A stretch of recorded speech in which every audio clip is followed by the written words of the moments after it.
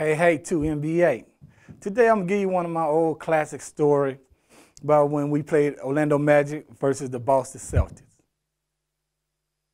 I had to go at Larry Bird during this game. Matt Gugas had already told me, hey, Michael, day before, you're gonna get much playing time. I'm like, oh, cool. I know it wasn't Kel McHale I was going to guard, so it had to be Larry Bird. So I'm sitting on the bench, and I'm seeing Bird on miss his like first 6 shots. And I'm like, yo, man, I hope I don't have to check in the game when he get fired. All of a sudden, as soon as I thought and said that, man, Matt Gugas called my number, and he told me I had to guard Larry Bird.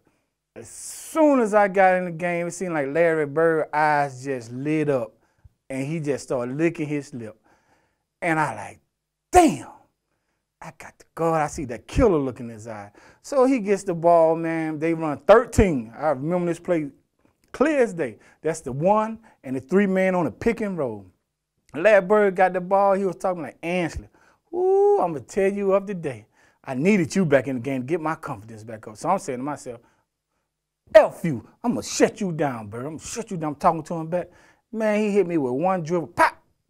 A 3. Came back down court. They ran 13 again. I'm like, oh, they picking on me. They gonna pick on me all night. Man, Larry Bird, and I'm telling you, man, he's slow, super slow. But he's so clever and so smart with that ball, man.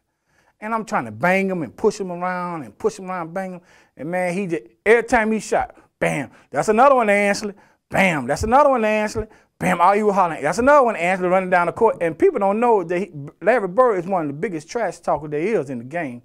Because that little mustache he got, you don't see his mouth moving. But quietly, as he getting that ball, going his triple threat on you, man, he talking to you, got you going all over. So I'm thinking about all my fans, all my people, my boys in the States, what's going to happen.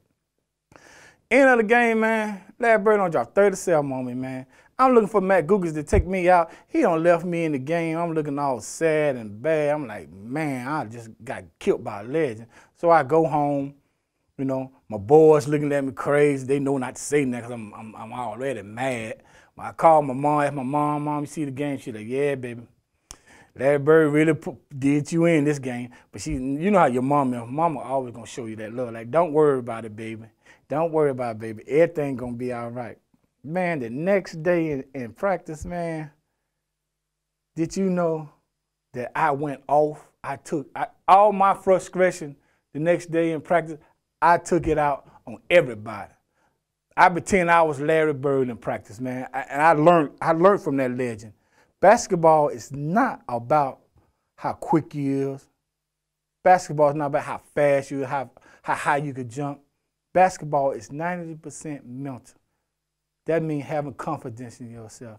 And from that whooping Larry Bird gave me during my career, I gave a lot of other people a lot of more whoopings. So I just want to let all you know, stay with your idea.